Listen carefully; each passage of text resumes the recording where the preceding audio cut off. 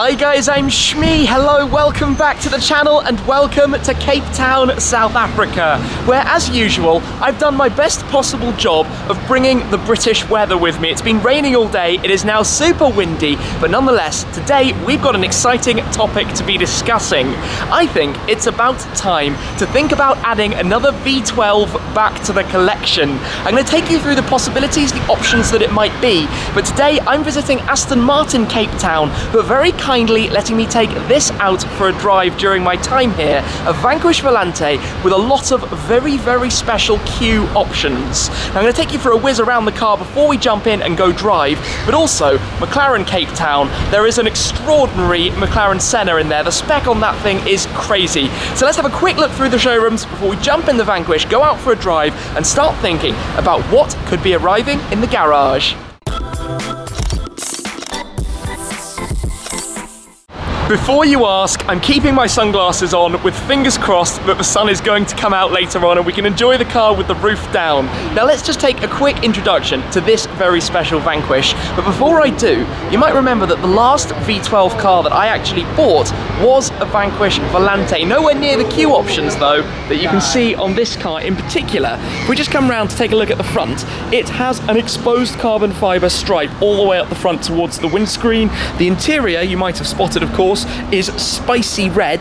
Take a look at that with all of the quilting that you have around the car, the finishes and the brightness of it contrasting against the dark metallic silver on the exterior. You get the Q badges down here as well when you have this level of modification and customization. Aston Martin's Q, of course, taking things completely off the regular menu. So we're going to be hearing that and driving it very shortly. But before we do, let's come through and take a look at this Senna.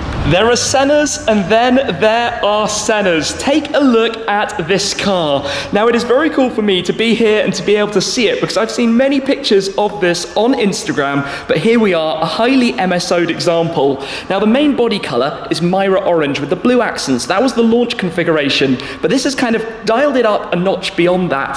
So, for example, normally the whole canopy of the Senna would be gloss black. So these A-pillars, the T-bar across the top, the hinge mount points and the roof snorkel, those would normally be black. So through MSO, those have been painted in body color. You can also spot the extension of all the blue accents, the pinstripe around the roof snorkel, the end plate on the ginormous wing, the center lock there on the wheel, the brake calipers. If we come down here as well, the pinstripe that runs along the side skirt and also around the front splitter. And on the inside at the front, you have the active aero flaps as well as the fender inners, all in the light blue to contrast. But have a look at the interior. The seat pads, the top rolls of the doors, the steering wheel, the dashboard, all in a blue to match the exterior, and of course, with the glass doors where you can see the seats straight through the doors. So very cool to see this car here at McLaren Cape Town, having seen it on the internet before. In here, we have the DB11 V8 in saffron, a very strong color choice, but of course with that 4-litre bi-turbo V8 from AMG, the same engine that you find in that, the new Vantage, with its lovely design to the rear. The front has always been a bit peculiar for many people, but there is actually something interesting about that. Now that we've seen the launch of the AMRB 003 and also the Vanquish Vision concept, you can see how on the sportier cars they have that traditional Aston Martin shape to the upper section, but the grille isn't entirely enclosed as on the front of the DB11 or on the older Vantage or on the previous generation DBS, and this really is an icon. It's such a good looking car. It's certainly going to be a timeless classic for sure, that generation of DBS. The new DBS needs some time, I think, to establish itself, but that is going to be something we're going to be talking about as well. For now though, the sun has slightly come out a little bit. It's looking very nice out there, so hopefully we can keep the roof down and take this out to see what it's about. Small distraction, talking about V12s, the Vanquish S. That's such a good sound. I think that's going to go into the showroom after I leave. Another timeless car, but the noise this thing makes. Case in point.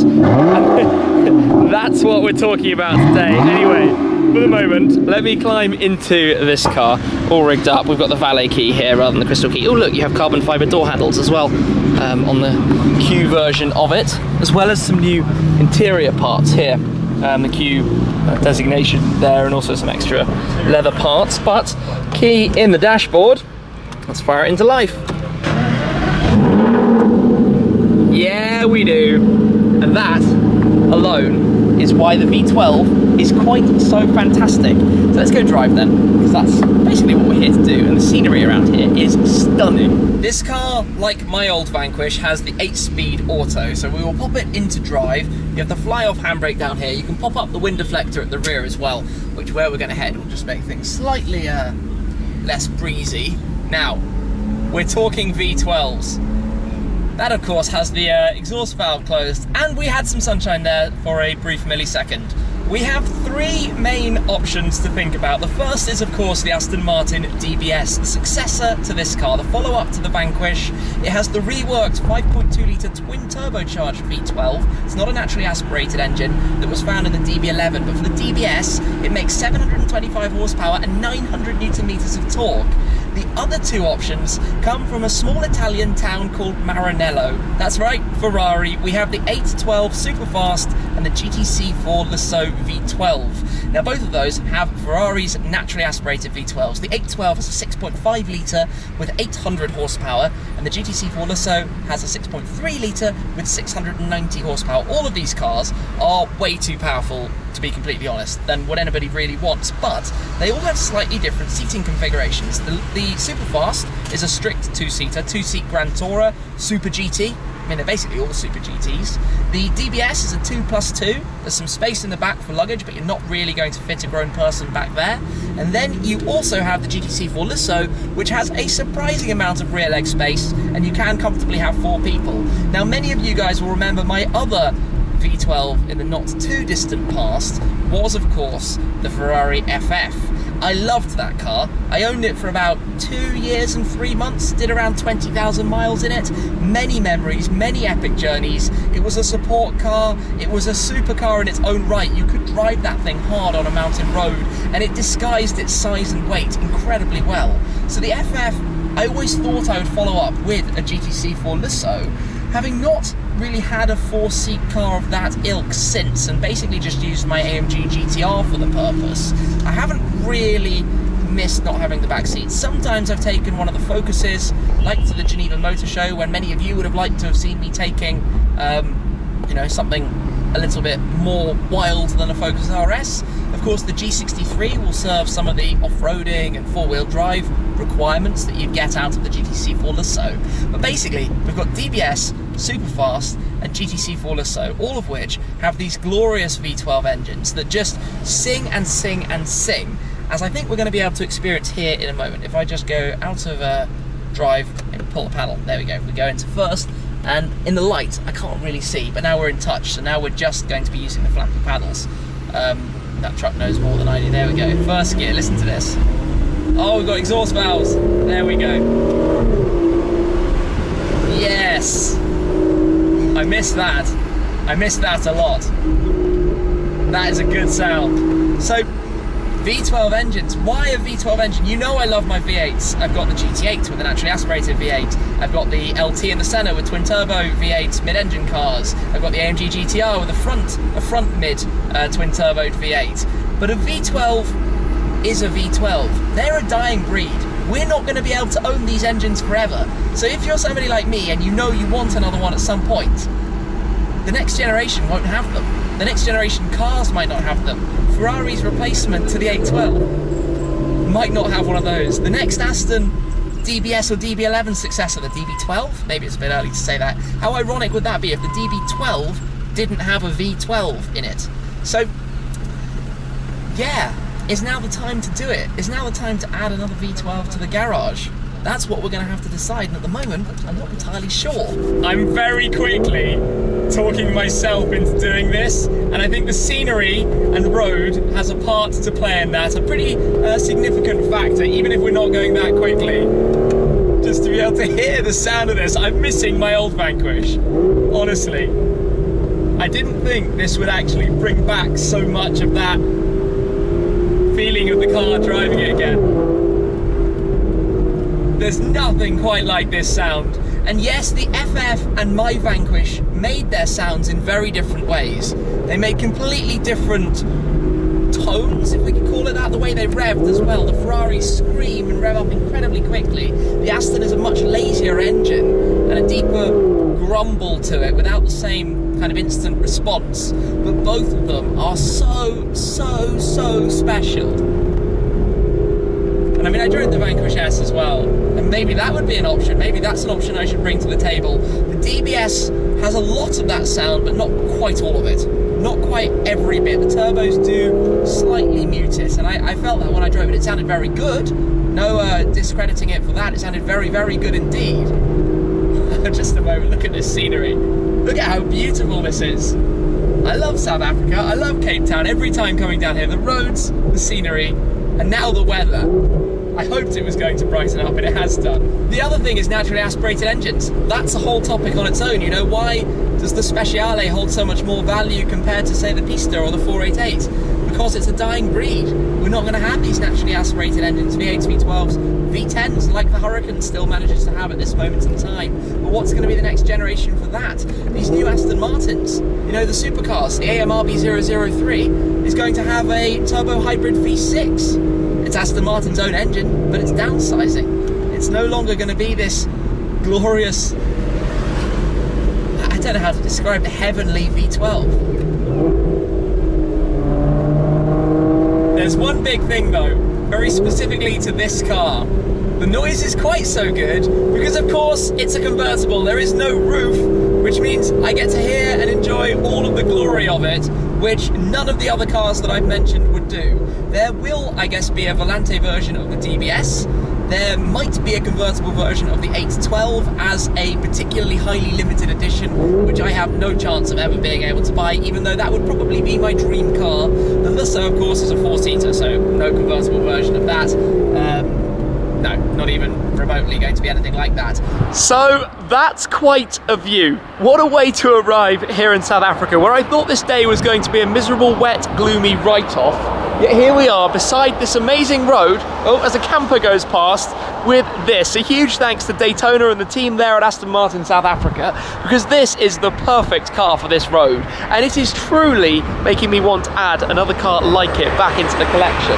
I'm just going to head back over to it for a moment, because in the sunshine, this interior, the spicy red with the red brake calipers, I mean, yes, it's extreme, there's no question. It is intense when you look at it, especially in this light, but it's really cool. Hey, just got spotted as I was filming here. Yes, it is a wild interior, but I actually really like it, especially against the more subtle exterior that this car's wearing as well. Yeah, what a drive. I'm just having the absolute time of my life right now, and I hope some of that comes across. So big thanks to these guys. But I would be interested to know what you think. What car, or should I, shouldn't I? What car? I don't know. It's going to be a really hard choice. I would love to drive back to back DBS, the 812 and the Lusso, because I think really those are the three that stand out to me. In terms of usability, clearly the Lusso is number one, then the DBS, then the 812. I say that, but the 812 actually has a lot of luggage space. In terms of noise, I think the Ferraris just clinch it, and part of this is about the noise. We're really clutching at straws, they're all epic cars. Just what do you think? What do you think? Like, should Lusso to follow the FF, 812 to do something new, 2-seat Ferrari GT, DBS to follow my old Vanquish, or none, because this is all frivolous and silly, which might be the most logical answer. I'm kind of constantly looking over my shoulder to see what cars are going by, because I've seen some really random and interesting stuff. A Cobra went by as well before I was filming, so it seems you don't really know what's going to appear. But yeah, just random musings on a lovely day out now in the sunshine in South Africa. As I was saying, oh, listen to that. Well, that's a V8. Did sound good though. And there goes a chimney. I love the chimney. It's so cool. If you notice the cameras wobbling around, this is something I remember from my Vanquish. It's just the frequency of this car seems to set them off completely. But now that we get to accelerate,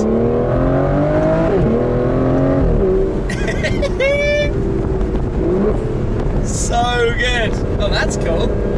Nice Mustang there. Convertible V12 experience is definitely something pretty mega. Oh, if only we could have this forever. Do you know what I might do, those? Pull in. You don't actually need to pull in, but I'm going to pull in just to pop the roof up for a second, to compare it to the more realistic options on this list. Into park. Now the button goes that way, he says. Yeah, there we go. fabric soft top is going to fold over, and I know from experience that you kind of have to duck a little bit. Otherwise it's basically on your head. It's not exactly the most spacious car ever. But that's what makes it look so good. The rake of the windscreen, everything tucking in. There we go. Okay, done. Just like that. And out we go again.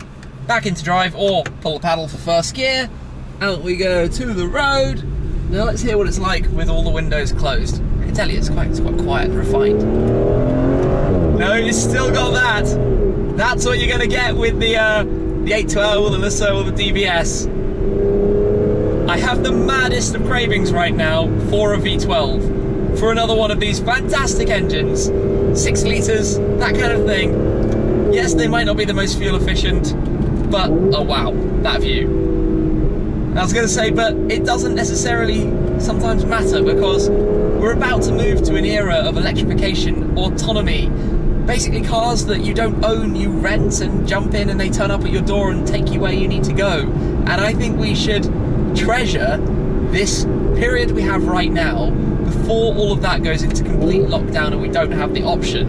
And that is why I'm so tempted on this right now. Look at this. Look at this scenery. Magnificent. What a beautiful place to be driving in such a beautiful car as well. All types of vehicles here. G63, just about everything. Bikes, cars, as you can imagine, and a Vanquish Volante currently with the roof down, and a very, very noisy bike. We've actually just been chatting. We pulled in, we're talking about the Aston. But this location, I'm sorry if I sound a bit like a broken record, is really special. So that is why I'm just enjoying this experience of this day. But we can't let a video about a V12 car go by, as we listen to that, without at least once looking actually at the V12. So I think it's down here in the passenger footwell, but I'm probably about to be proven wrong. Yep, there we go, there's the catch. Just give that a good pull, and we can come around and have a look at the engine inside the Aston with that carbon fibre around the badge. Right, pull the catch underneath, there we go. Lift that up, what a beauty. 6 litre, naturally aspirated V12. That is stunning. In fact, this is remarkably clean at the moment, the way it's presented with the top covers underneath the strut braces over the top, looking absolutely beautiful. So, is it time? That's the topic of today's video. Is it time, as we look at all this carbon fibre as well on the underside of the bonnet, is it time for another V12 in the garage? I think I can safely say that today has made me a little bit miss my one of these and my FF. So we're down to that short list roughly. Is there something else I haven't thought about that I should be considering? You guys often think of these things as much as I do, so do let me know in the comments down below. Should I be leaping for it and getting on with it? Should I be buying something that's going to be a keeper, or should I buy something to use like I've used the AMG GTR in recent times? Of course, the AMG GTR's successor, the GTR Pro, is a less usable car. And I know this is all, like I said, a bit frivolous and a bit over the top, but I'm also partly growing a car collection, and I drive pretty much every day in a car somewhere, so in some form it can slightly be justified via a lot of man maths in the head, and at the end of the day that's sometimes what it's all about. Anyway, today has been epic so far. It's a big thanks to the team at Aston Martin in Cape Town for the opportunity to drive this car, so do check them out. I'll pop all the links down below to Daytona, to them, and to the guys who have worked to make it possible for this to happen as well. So thank you very much for watching, guys. I look forward to reading your comments down below. Let's see what you suggest and we'll go from there. Thanks again. Cheers.